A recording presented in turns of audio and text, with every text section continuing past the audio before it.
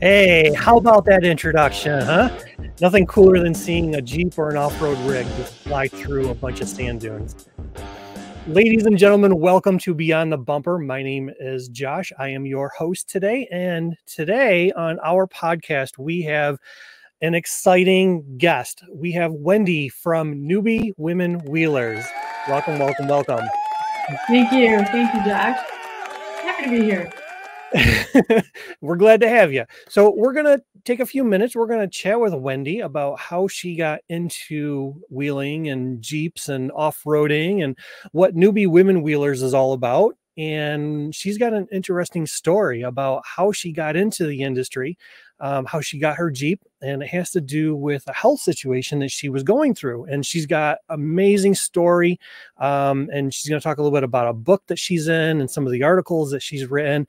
And she is an official E3 Off-Road Overland ambassador. If you see the link on the screen and you go and you sign up, e3offroad.com/NWW. And if you use the promo code, which is now going on your screen, E3 Team VIP, you will be able to get 25% off any membership level. It could be the light, the standard, the premium, the VIP. It could be monthly. It could be annual.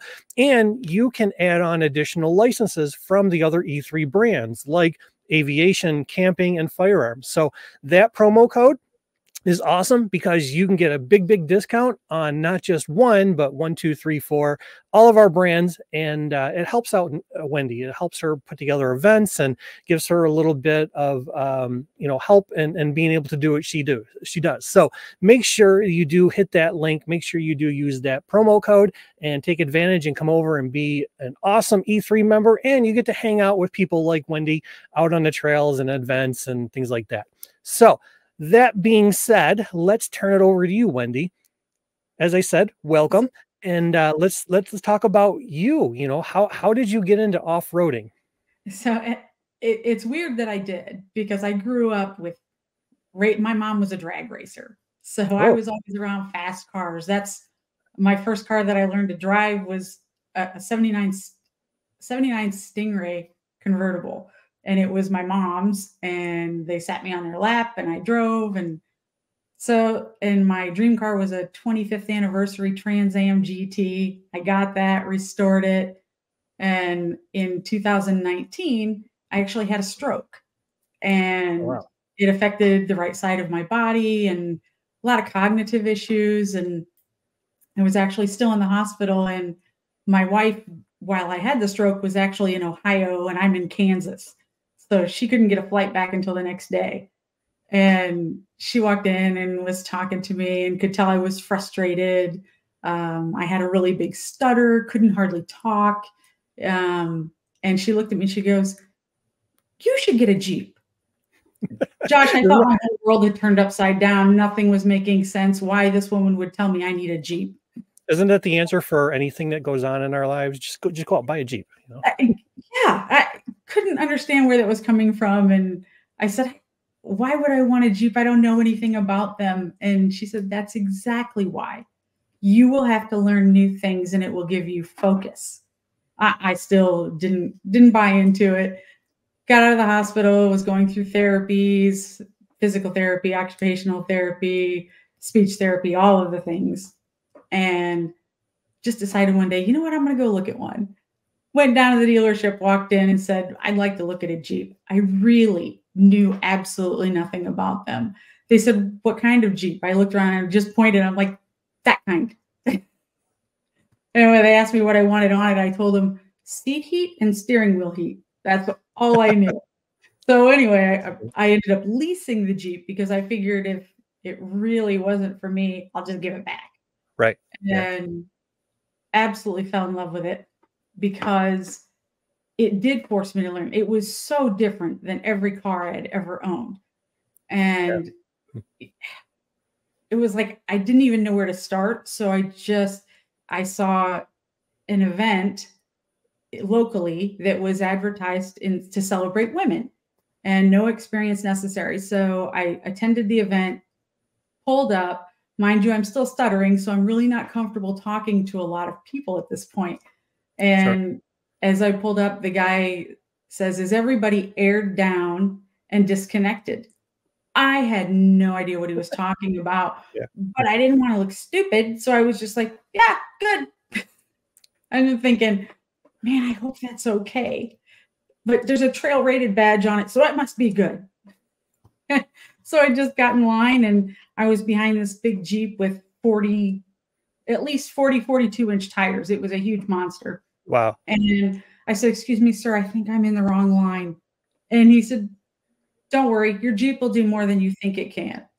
And I just panicked at that point. I was like, I don't even know what I can do at this point. Yeah. Went out on the trail. You're probably thinking, I don't even own this Jeep. It's a lease. What am I going to do to this thing? Right. Yeah. I'm like, I think that's going to be really expensive. So went out on the trail and was following, and I kept hearing all these scratches and clunk noises and all kinds of scary noises. And every time I'm hearing one, I'm going cha-ching, cha-ching. That's something else I've just damaged, and I really don't know what that is. So we got to the point where at lunchtime, I'm like, oh, this is my out. Everybody's going for lunch. I'll just sneak out. And there were like 4 other Jeeps at the gate that felt the same way I did, just absolutely terrified. They're like, we don't know what we're doing. This is scary. And I was like, okay, I can't do this. I'm done. So got home, and anyway, kind of worked through it and said, it's still learning. So I need to figure out how to learn how to off-road. Yeah. And so I started reading every article I could, watching podcasts, still going through therapy, physical therapy, speech therapy, occupational therapy. And I had seen a group out west that was doing some camping trips. And I was like, you know what? This is perfect. So I went, did one of those, really liked it, learned a lot. And so came back and kept doing that. And it was actually helping. My right side was almost back to normal. Cognitively, I was really good. I had word find and forgetful, but the rest of it was coming back. I was about 11 months out and was going to attend an event and ended up getting rear-ended at a stoplight between 60 and 70 miles per hour and had a traumatic brain injury with a brain bleed. Oh, wow. And my wife was again out of town working. She got to the hospital. They had rushed me in thinking they were going to have to take me in for surgery and evacuate. And I was just like, oh my gosh, what is going on? And I'm confused at the time, not understanding. And it totally rocked my world. I just thought this was it. I'm done. I can't do this again. And got home and sat in my Jeep, and actually we have 21 acres. So I just drove it around the property, and I was like, no, I'm not done. This is going to be good. I just have to start again. And I went to the grocery store and got a call. I was in Oklahoma. I live in Kansas. So we discovered that I would forget where I was going and wouldn't realize it was a problem or call anybody. So I would end up in wherever I was. And so my wife and my friends put me on Find a Friend, and I would tell them when I was leaving the house. And wow. Yeah, they would just tell me, hey, Wendy, put home in GPS. Okay. And I said, I can't do this. I can't live like this. So, sorry.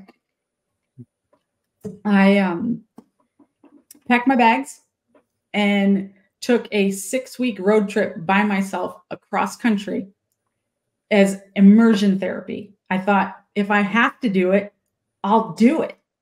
And I did that on 3 separate occasions with like a couple weeks in between where I would come home, and it worked. I was no longer getting lost. I learned how to navigate again. And from then it was just game on. We are doing this. And so I ran into some people back home, some girls, and they were like, we see what you've been doing out there. We watch your Facebook and we want to learn that. And I said, well, come on, let's go to the park. I'll show you what I've learned. And so that's how it all started. And there were just more and more women contacting me saying, hey, I hear that you learned some really, can we come? Come on. So it's been amazing. Yeah, man, that's a wild story. And it's interesting because you hear from people who sort of have similar stories where, something has happened to them, and just getting out on the road and going out and doing these things that they love has sort of like changed their lives. It's gotten them back to how they were before any of the issues or the bad things or whatever that happened to them. And you can't ever say anything bad against the power of just going out in your rig or any type of vehicle and just being on the open road and doing that drive and just, taking that time for yourself. And, it's just, you hear story after story about people who have done that. And it helps them so much. Oh, absolutely. For me, there's one particular sound that always brings me back to center, and that's, as goofy as it is, the sound of my tires going over like rocks and dirt, just even a gravel road, just a crunching sound. Yeah, but it's therapeutic, and I'm like, I'm good. I'm good. My tires are in the dirt. I'm good because I'm still upright and I'm still doing things. That's my bring back. That's awesome. Yeah. Some people, they like to hear white noise or like to hear ocean and, stuff like that. People with Jeeps, they like to hear going over logs and rocks. So, hey, whatever works, it's different perks for different people. Exactly. And some of the women who have attended my events, and I teach them just the basics. I don't profess to be this amazing off-roader that knows everything. I don't think anybody knows everything, but I know enough to be safe. I know the basics. I have a firm understanding because I have studied them for the last 5 years.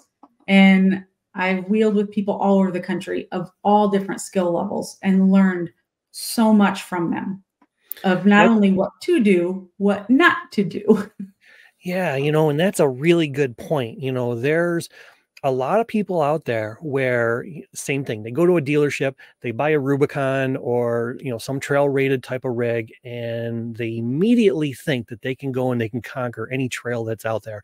And it's so important and so critical to be able to take the time, learn how to do things properly, how to be safe when you're out on the trail, and most importantly, get that guidance and education from somebody who is already trained or has been taught on how to do stuff. Because, again, we hear stories, we see it all the time. We see videos, we see people who go out and they try to attack trails and they're not set up for it, or they don't have the knowledge or the education or the training, and they get stuck. And then obviously, if those people didn't exist, then there wouldn't be recovery companies and recovery really wouldn't be a thing. So, but it's so important to just be able to go out with someone who has put in the time to learn the different safe things that you should do and the proper ways of being able to do those things. So, that's great. The fact that you obviously have the experience, you've been able to train yourself and learn and know what works, what doesn't work, what's safe, what's unsafe,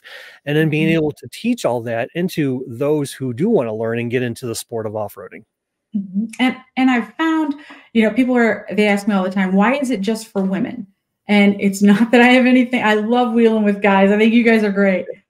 What I've found is there is this demographic of women who, one, maybe they're just not comfortable asking questions around men, or maybe it's somebody that's been in an abusive relationship and they feel threatened. So there's a whole host of things that make them not want to go to education events where there's men and women. Sure. The other side of that is when you get a group of women together that are like-minded and they're all brand new and they've got the big wide eyes because they're excited to learn, there is this reaction that happens. And it just elevates our whole training day or weekend, whichever we do, to the next level. And every time, and I don't advertise it as this, but at the end, when I ask in the surveys that I send out, and we have kind of a post-event follow-up, it is 99% of the time, the women always say, I left there with this sense of empowerment. I can do this in my life. It has nothing to do with wheeling. I've had people that have moved up in rank in their jobs now because they feel more confident. And so they're willing to step out of their box and move with that. And not that this is a good thing, but I mean, it is and it isn't. I also had one lady who attended, and she said, and she followed up later with me. She said, I just wanted to let you know, I have been in a horrible marriage for 20 years. And you know what? I can do stuff on my own. I left him. She follows up with me and she's like, I'm living my best life.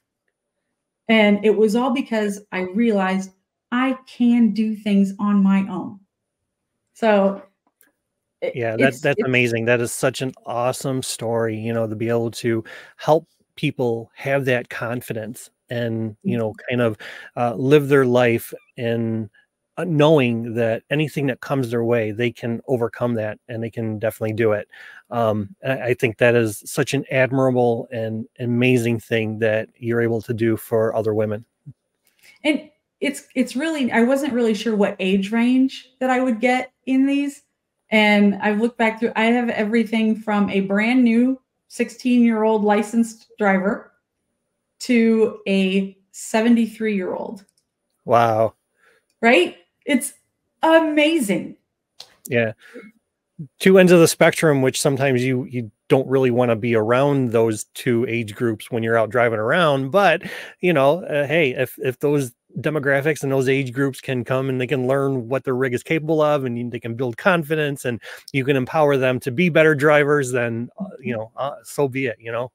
And it's funny because if I have the wider range at the same event, those two that are furthest apart are the two that normally find each other first and are like buddies the whole time. Yeah. And it's great. It just makes me feel so good to be able to pay it forward. Yeah.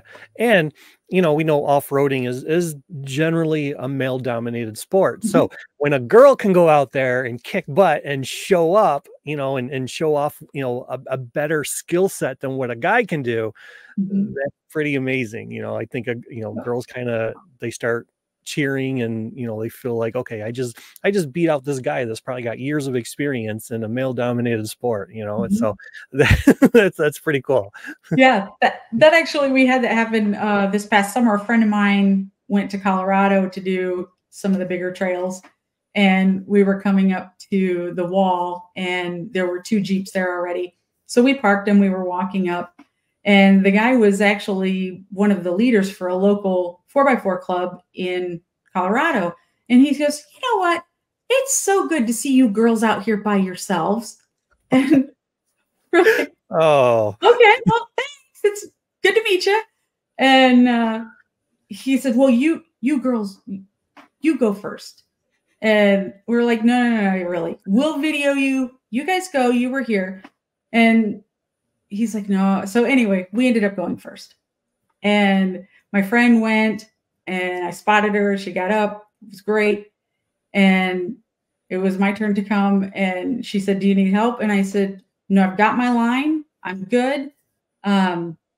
Just stand back. And it just crawled up and it went right up. And as I was going by, the guy says, oh my God, she didn't even spin a tire.